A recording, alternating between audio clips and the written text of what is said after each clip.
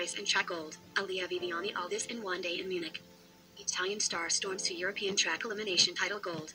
Just 5 hours after sprinting for 7th in the road race. Turns out Elia Viviani wasn't done when he sprinted to 7th in the 2022 European Road Championships Sunday. Just 5 hours later, the Italian cyclist was in the process of winning the champion's white and blue jersey in the Munich track elimination race. For sure, a busy one. A long day, Viviani said afterward.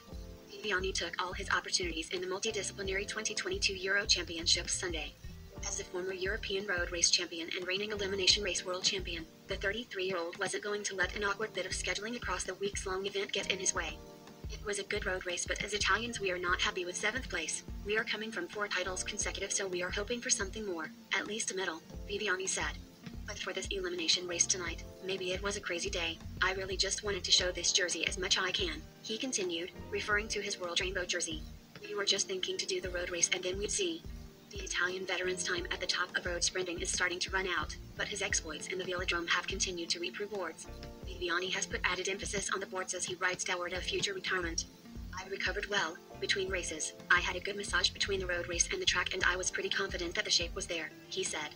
I worked all week on the track, and it's a month until the Worlds, so it's time to do more track than road now. Track victory served to scrub the disappointment of missing road gold for the Italian national team in the men's road race after consecutive victories from Trentin, Viviani, Nizzolo, and Colbrelli. The Azzurri looking for a 5th straight title in Munich on Sunday.